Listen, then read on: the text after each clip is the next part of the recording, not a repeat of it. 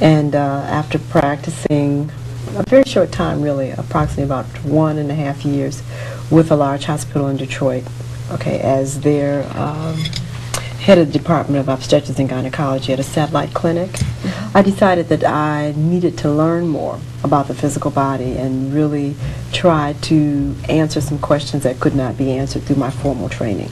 Well, I guess what were those questions? Well, I was very concerned about the fact that the treatments, many of them that were taught to me that I was supposed to render to patients, appeared to create lots of pain, discomfort, and did not solve the original problem. I was quite concerned about the discomfort and the pain that we as physicians inflicted upon our clients. And I was concerned about the fact that we were taught not to really continue to investigate any further. That is to say that there's a section of medicine that's supposed to do the research for you. You're just supposed to do what is revealed to you to do, and if it doesn't work, it's okay. Well, it wasn't okay for me to say that, well, this is all that we could do for you if you happen to have cancer of the uterus or cancer of the cervix, and there was nothing else that could be done except to give you some morphine or a pain pill and tell the family that you would probably survive only the next 3 months or 6 months. I felt that many days, due to my own tiredness or my own preoccupation with my own personal life, that to tell someone else that they were not going to be around was really not appropriate. It's like, you know, if you don't really have control of your own life, okay, and have control of life in general, where you can create life, how can you really know for a fact that someone else is not going to be here? That just didn't set well with me. And so there were just lots of questions that I felt needed to have answers for me to feel comfortable to continue to practice. So I left the conventional setting and I began to investigate some things that I had seen during my clinical years that I had no answers to. Why was it that when I would recommend that my high blood pressure patients not eat pork before surgery, that we didn't have to drip in hypertensive medication? Why is it that when I recommended that my diabetics go on a diet that took out the fruit and the sugar out of their diets, that we didn't have problems with wounds not healing, etc.? So I recognized that a lot of the diseases that we could identify had dietary relationships, and I wanted to know, well, why does pork have a tendency to cause high blood pressure? Well, what is the problem with sugar and wound healing and immunity? And then I began to come into a whole different world of recognizing the importance of minerals and vitamins, recognizing that food is actually medicine, and then having the opportunity to heal myself of cancer of the lung. I began to then know that it's our states of consciousness that really determines the quality of health, the quality of life that we are creating for ourselves moment to moment. So working through my own personal health dilemmas and being successful in correcting them, I began to see how these could be applied to problematic issues that I had seen in my clinical years. One of them was uterine fibroids, and here we have a disease that was repetitive. The fibroids constantly are growing. You cut them off, they grow. You give hormones, they grow, etc. What was the real issue here? Well, I knew that certain vitamins would repress uterine fibroids, but as soon as the ladies stopped taking the vitamin pills, they'd come back. I knew that certain herbs would repress uterine fibroids, but when they stopped taking them, they would come back. I knew that diet could control them, but when they went off on vacation for 2 weeks, they came back, they started having problems. Why is it that we had these diseases that appeared to be unrelentless, and thus we were doing something outside of ourselves to suppress the symptoms? And then that's when I started really asking questions. I began to ask women with uterine fibroids, how do they really feel about children? I mean, obviously there's a direct relationship between the uterus and children. Hold that for a minute, okay? Yes. We're going to come back to that. I want to get Dia in here for a minute. Okay, so Dia, how did you get involved with Dr. Jewell? Okay, in December of first of all, just tell a little bit about yourself. Okay. All right. So I'm a nutrition consultant, a fasting consultant in the Harlem community, and we use internal cleansing, utilizing herbs, colonic irrigations, and spiritual practices to deal with health concerns. We're dealing with traditional, holistic ways of dealing with ourselves. Okay, so in that setting, some of my words were quoted in an Essence article on uterine fibroids in December of '91. We got so much of a response, so many calls from all over the country, that we decided to do a seminar and focus on uterine fibroids when it's looking like 7 out of 10 black women have them. So we're saying, wow, this is something that's going on right under our noses that no one is giving any energy to. And everywhere we turned in pulling together this seminar, Dr. Jewell's name kept coming up. Oh, if you're doing this, then you should contact Dr. Jewell because she has a program, she has a book, etc., etc. And so we invited her to come, and very graciously she accepted and came to the seminar, and we just kind of fitted her in a little spot. We gave her a little spot, and we said, okay, would you conduct this circle? But the camera people were like, oh my goodness, do you hear what the sister is saying? And so the feedback was so positive. The next day, Dr. Jewell had a seminar on uterine fibroids, and most of the women from the seminar went to that and introduced us to her home treatment program, which deals with body, mind, and spirit.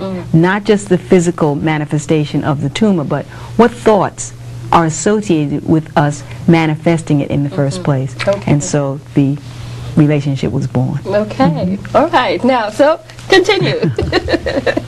Well, what happened was that I realized after listening to these women that they were really telling me about a value system, a belief system that obviously was in conflict with their body. Okay, 99% of women with uterine fibroids have had at least one or more voluntary interruptions of pregnancy. 88% of women with uterine fibroids have been sexually abused. Okay, either direct incest, okay, or have actually suffered emotional abuse, okay, in what they consider the sexual areas of their body. Women with uterine fibroids all have ambivalences about having children and feeling supported in having them. That is to say that there's a great question around the compatibility with a mate or the capability of a mate being able to support them and the child in that particular area of their life. So then I asked myself, well, I mean, where is the value system?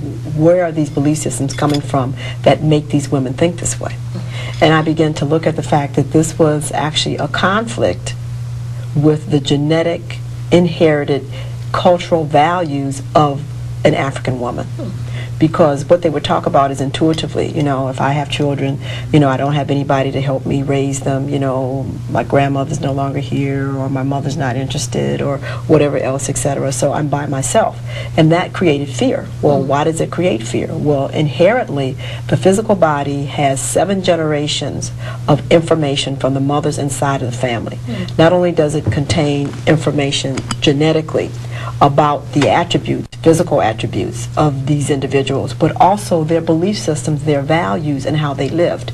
So intuitively we know as African women that there is something known as the extended family. And we have come from an environment where everyone was involved in the rearing of a child. Not just the mother, not just the father, etc. Here in America we're faced with a different dilemma because the value system here, which has been brought from Europe, by a race of people known as Caucasians, they have established a whole different perception of how they deal with family, how they deal with offspring. They have decided that the man has to have a certain criteria before he can reproduce, and the woman. They have decided that a certain amount of money has to be available before children can be born. They have decided that it is the total responsibility of the mother and the father of that child to rear a product that can then be functional in a society, but the society has no obligation at all in helping to rear that child. Now that is totally alien to the genetic value system that you've inherited, because your value system, the way that your ancestors have lived, says that you get support, okay, with children. It says that everybody's involved.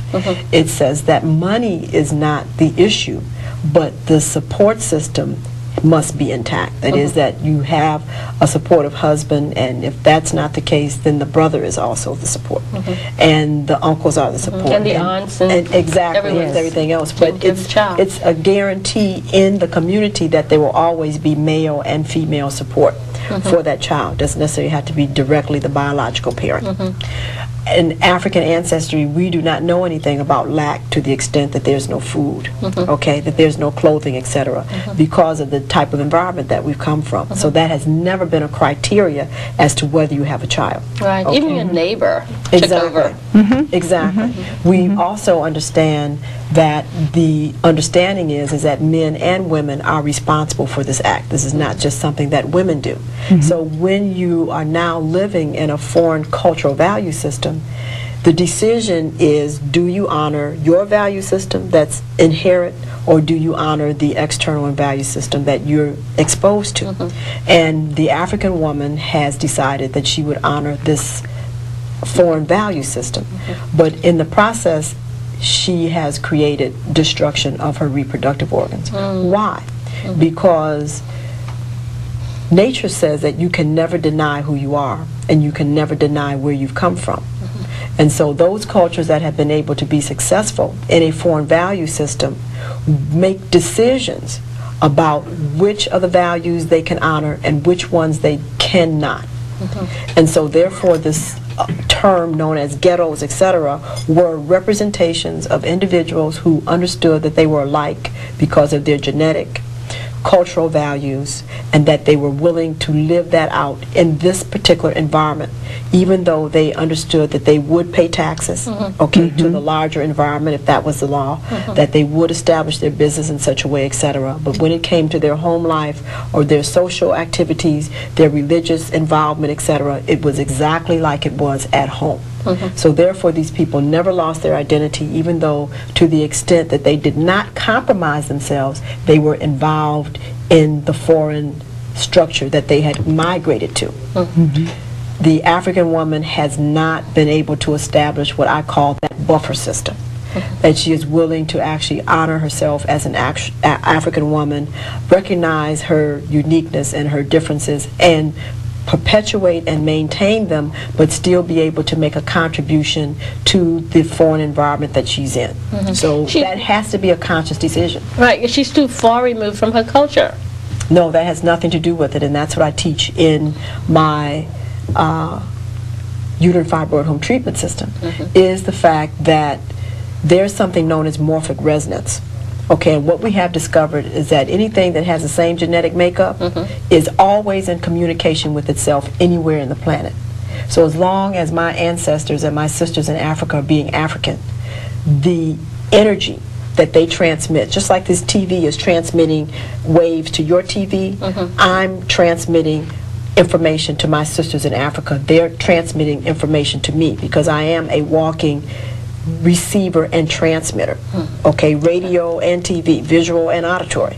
And so therefore that means that wherever I am in the planet, my genes are being stimulated to do the same thing that theirs are doing, okay? So the key is that I have to consciously reject doing what innately my body is chemically compelled to do to take on a foreign value. And that's where the disease mechanism occurs, because uterine fibroids is a chemical conflict. It is a neurotoxicity in the body. That is to say that African women, being African, already stimulate my genes to repeat the same behavior.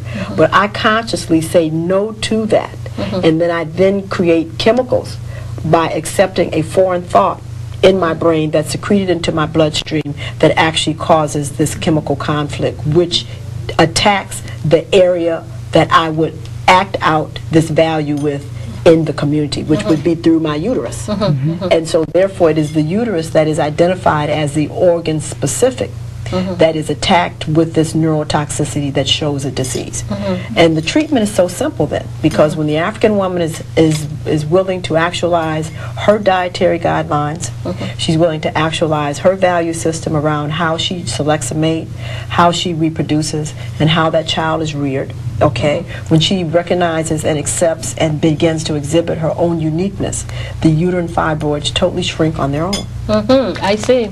Do you find that in your research, in your work, that more people of African descent are having that uterine problem now as opposed to maybe 10 years ago, 20 years ago? Well, because of my position, okay, and my